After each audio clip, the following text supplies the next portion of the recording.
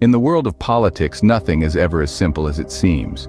Take, for instance, the recent departure of Burkina Faso under the leadership of President Ibrahim Traoré from the Economic Community of West African States, ECOWAS. A decision that, on the surface, might appear to be a straightforward political move, but dig a little deeper, and you'll find a labyrinth of implications and potential consequences. Burkina Faso, a landlocked country in West Africa, has long been a member of ECOWAS, a regional group of 15 West African countries founded in May 1975.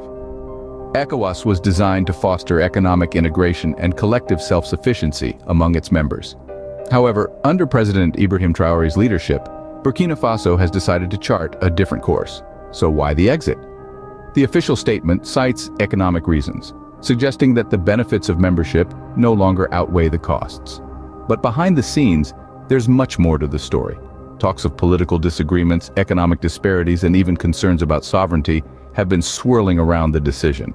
President Traoré's move has been seen by some as a bold assertion of independence, a statement that Burkina Faso will not be bound by the decisions of a larger body. However, others see it as a risky gamble, potentially isolating the country from key economic partnerships and political alliances. Now, what does this mean for the future? It's a bit like trying to predict the weather. There are so many variables, so many potential outcomes. However, a few things seem likely. 1.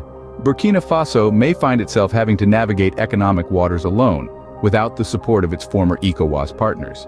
This could lead to short-term economic instability, but also potentially to longer-term economic autonomy and resilience. 2.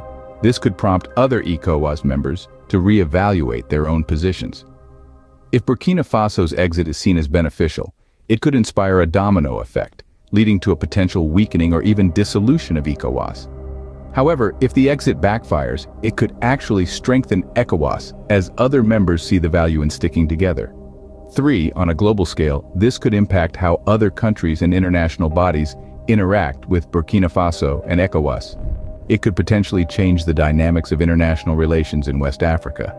In the end, only time will tell how this bold move by President Traoré will play out. But one thing is certain, in the game of global politics, every move is a calculated risk, and the stakes are always high.